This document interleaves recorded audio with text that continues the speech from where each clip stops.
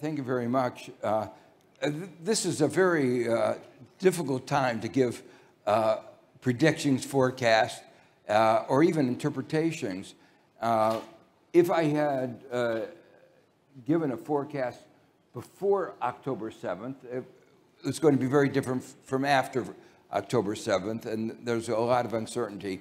So later on, as I go through the talk, I'll try to clarify how the events of the Hamas Israeli situation may affect where we're going. So there are three topics I'm going to cover. The first thing that I was asked is, have we learned the lessons of the great financial crisis 14 years ago? Where are we 14 years afterwards? I'm going to look at it from a very international perspective, particularly an American perspective. And then the second topic, I'm going to look more narrowly on Greece. And then finally, I'm going to give a very global picture of where the world is going, both from the perspective of before October 7th and after October 7th. So first, have we absorbed the lessons of 2008, the Euro crisis, which was the most traumatic economic crisis in 75 years? And I guess I'd say a little bit. There have been changes, but not enough. And some of the things that have happened in the last year or two bolster my perspective that we haven't done enough. One way of looking, every moment in history is related to previous moments, and so there is sort of a web that goes throughout, so you can't divide what happened. But it's hard to remember that in the years before the 2008 financial crisis, there was discussion of what was called the Great Moderation.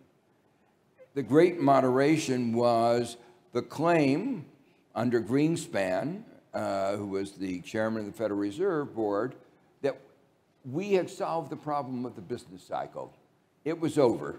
And there were economists like Bob Lucas at the University of Chicago, who famously said in a speech 4 years before the financial crisis, we have, as an economics profession, solved the problem of crises, and that we know how to avoid them. That's history.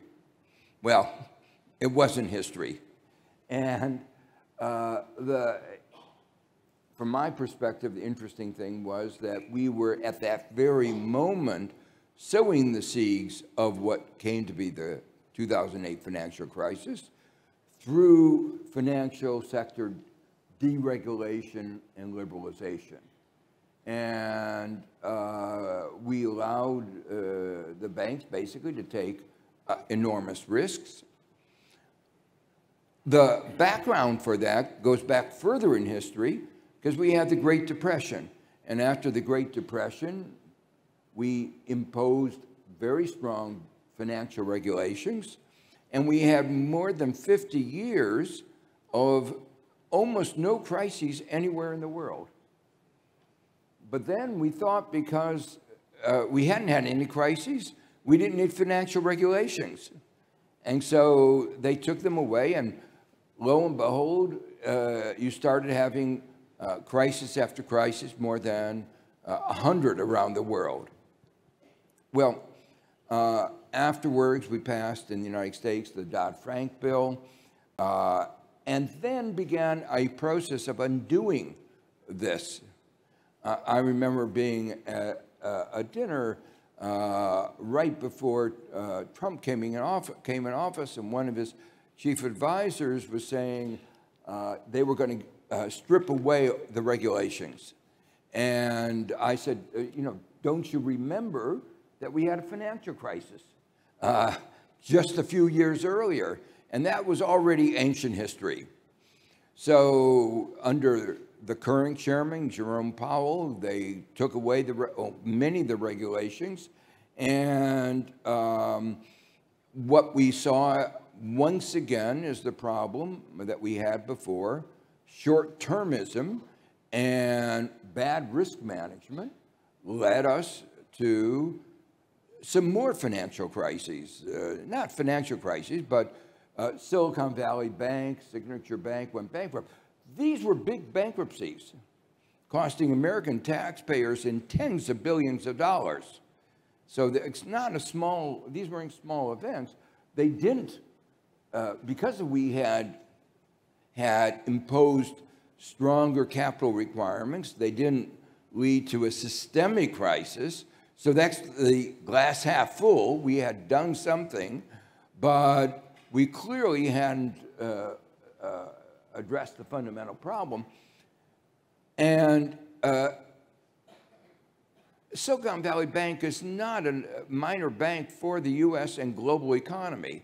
Half of all the startups, all those tech companies that have been so important for the U.S. economy and the global economy had banked at Silicon Valley Bank. And so it was a big thing. Let me go on fairly quickly to the other topics, because I see my time is running out. Let me come down to Greece. Before I came here, I spent a couple of days in Athens, and you could feel the energy,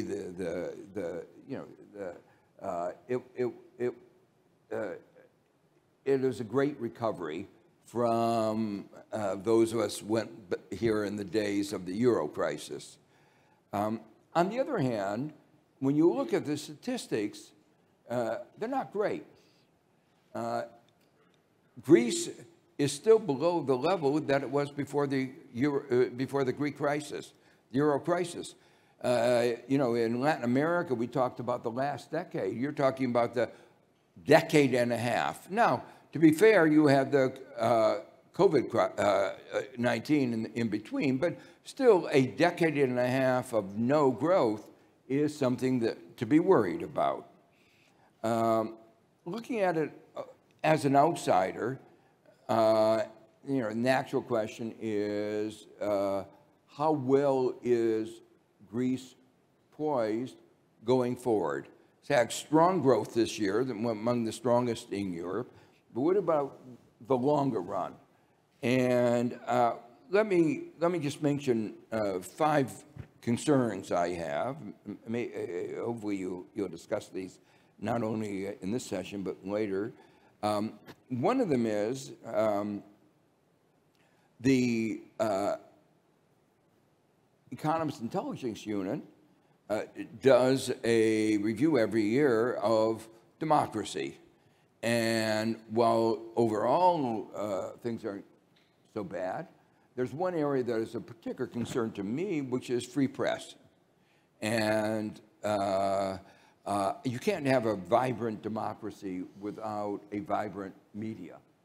And your score in that is of worry. The second thing is that Greece hasn't had the structural transformation that is needed. Your growth is disproportionately in tourism. Tourism is a vulnerable industry. It's vulnerable for a whole variety of reasons. One of them is you live in a very dangerous part of the world, and tourists are sensitive. A second reason is that climate change, getting warmer in the summer, wildfires, those are things that affect tourism. So economists, we go around telling every country they need to diversify, but I think the argument for Greece is particularly strong. And 2 aspects of that diversification. One is climate. energy. You have a strong endowment of sunlight and wind, and the question is, have you fully utilized that? The weather is variable, but I think dictators like Putin and MBS in Saudi Arabia are more uncertain. And so I'd rather be reliant on nature than I would on Putin and MBS. Fourthly, mentioned in the first session today was technology. We live in a technological world, and keeping up in technology is a race for everybody. And I think, we're worrying about what it will do to our society. I think it's something that every country needs to think about.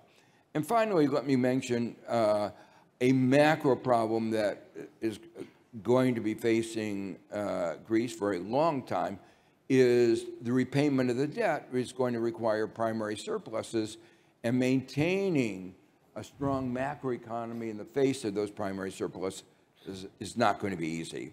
Let me, in the remaining couple of minutes, talk about global issues. I'll begin with the United States. The big problem as we emerged from the pandemic was inflation, the highest inflation we'd had for a long time. And there was a big debate in the United States of what was the cause. And there were two schools of thought. Was it excess demand caused by overzealous spending by the Biden administration, particularly in trying to protect us from the COVID-19?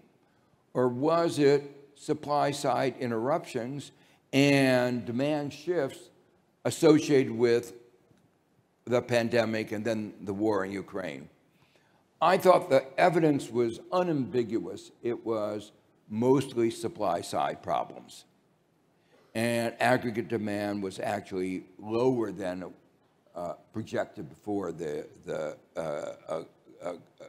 COVID came out, pandemic. The Federal Reserve misdiagnosed the problem. It thought it was an aggregate demand, raised interest rates. You don't get more oil, you don't get more chips for cars. That was one of the main sources of inflation in the beginning. You don't get more housing by raising interest rates. You actually get less housing, and therefore housing costs go up. So I thought they had the wrong recipe. And the good news is that the supply side things got reversed, are disinflationary. Inflation has come way down, below 3%, and is clearly stable. I'm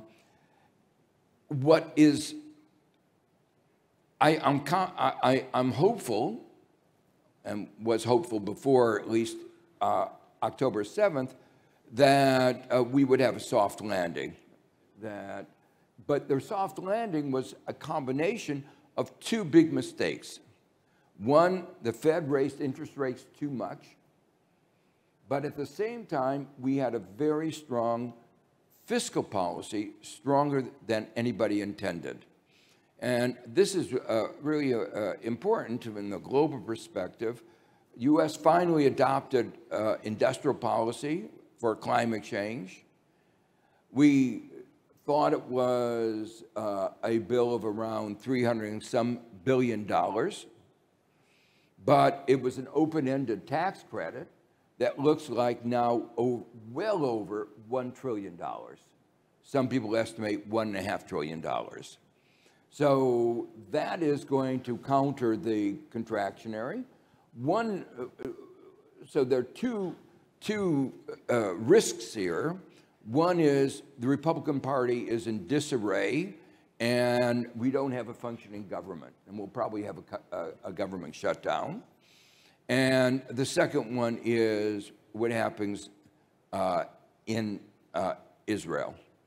And let me come to that in just a minute. First, talk just a minute about where Europe is. Europe is obviously in a slowdown. It doesn't have a number of the advantages that the U.S. has. It doesn't have the advantage of cheap energy. It doesn't have the advantage of a very expansive fiscal policy. But the ECB, to keep up with the U.S. and worried about inflation and with the same misdiagnosis, has raised interest rates. And that's going to dampen the European economy. The final thing about the European economy is it's very dependent on China. China, remember, was what got us out of the 2008 crisis. It accounted for a very large part of the global growth after 2008, and after the euro crisis. It's not there now. Growth is down 5%. Some people think it's even lower than that. China has a whole set of economic problems I can't go into right now, but the European dependence on China, particularly Germany, is a problem. Now, I don't have time to talk about the tension between the U.S. and China and where Europe fits into that. Let me just conclude in what my view of the worry is. The worry is that the conflagration in the Middle East will, partly because of the Arab Street, force Saudi Arabia, Iran, Iraq, all to do what happened in the 1970s, which is reduce the supply of oil. It's the one weapon they have, the economic weapon. And it's an interesting economic weapon because as they reduce their supply of oil, the price of oil goes up and they're actually better off because the demand elasticity is very low. So it's a way that they collude together, in effect, raising the price, but that spike in price is going to reignite inflation, and that reigniting inflation may have very big implications for politics in both Europe and in the United States. The election in the United States, the polls show, is going to be close. This could be something that could tip the balance, and it's very likely that Trump will win the primaries. If it tips the balance and he wins in the final election, it will have very big repercussions for the world, with weakening of support in the war against Ukraine, weakening of the international rule of law, a whole set of consequences that are almost unfathomable.